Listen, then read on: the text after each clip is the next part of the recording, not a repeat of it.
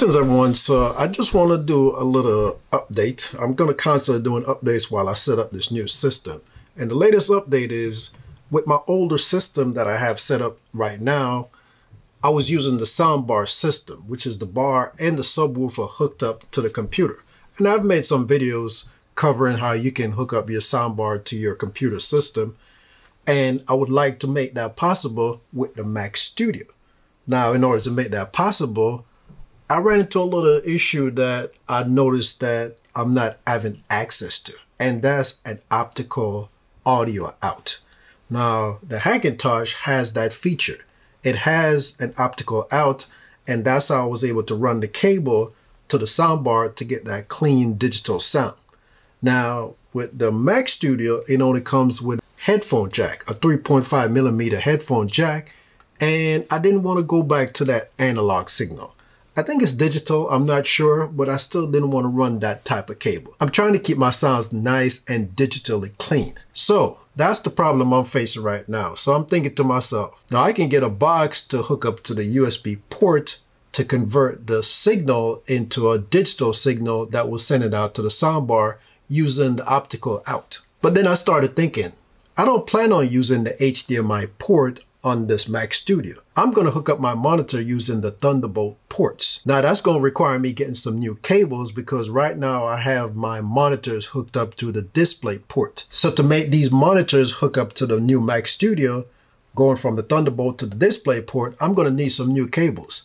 That I'm not worried about because those cables are on order, and as soon as I get them, then I will make that possible. So the HDMI port is going to be a free port. Can the HDMI port on this Mac Studio transmit audio? Because not all HDMI port is designed the same way. They can actually set it up to where it just transmit video. Even though the port is designed to transmit audio and video, they can put a little restriction on it if they want to. So what I'm going to do, I'm going to give that a shot. I'm going to see if I can hook up the HDMI port to the soundbar and see if it will transmit sound to the soundbar, because that's how I would really like it to be hooked up. I really don't want to use that 3.5mm jack. So since I don't plan on using that HDMI port, what I'm going to do is hook up the cable to that port and run it to the soundbar and see if it works. So after digging into my box of cables, I was able to find an HDMI cable that was not in use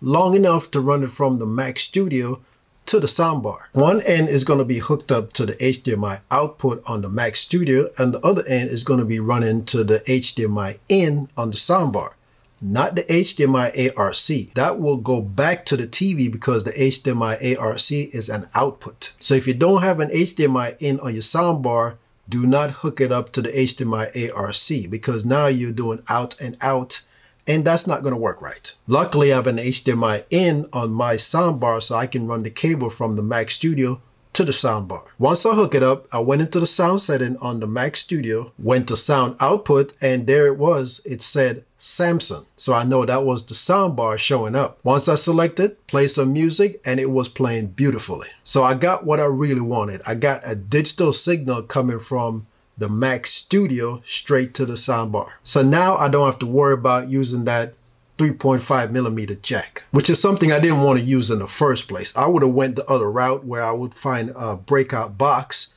to hook up to the USB port that can output an optical signal to the soundbar. That was going to be the plan.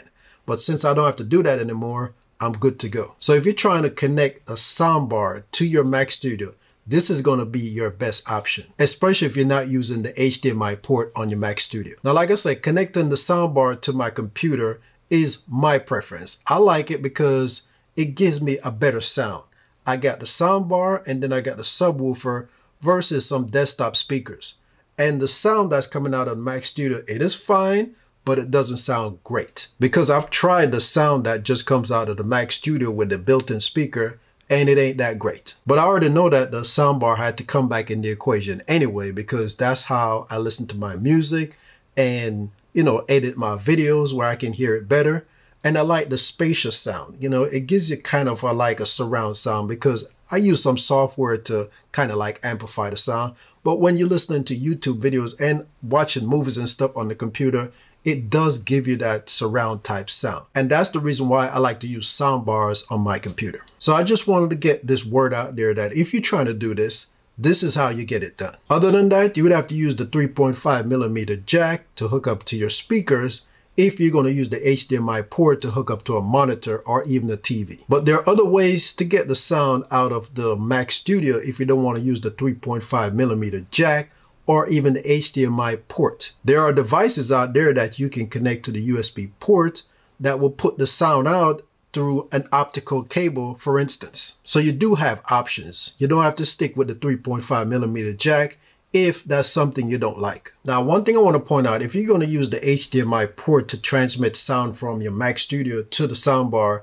you got to make sure you have the remote, because the keyboard volume buttons are not going to let you control the volume. You're going to still need the remote to control the volume. You can only control the volume using the keyboard volume if you use the 3.5mm jack. So make sure you take a note of that, because you're going to try to control the volume on your keyboard, because you know you got the volume up and down and the mute button.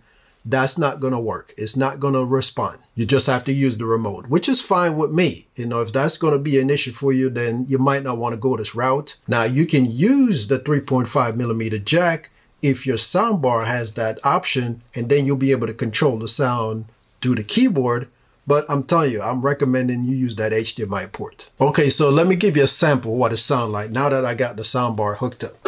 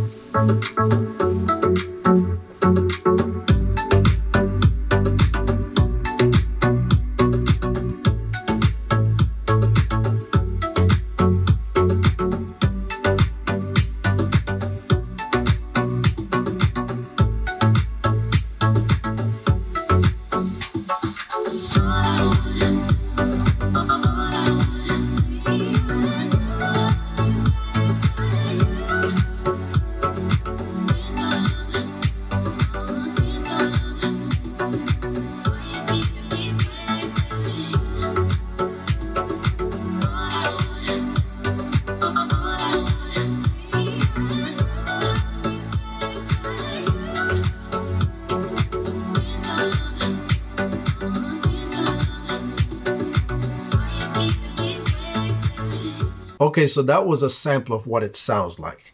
And I'm telling you, it sounds great. I'm not sure how much the microphone was able to pick up, but I'm telling you, it sounds crisp and the bass sounds great. And you can only really get that sound if you use digital signals. And that's why I always try to go with an HDMI or optical cable to get that rich sound. All right, so I hope this information was helpful. If it was, go ahead and give this video a thumbs up. If you have any questions, leave it down in the comment section.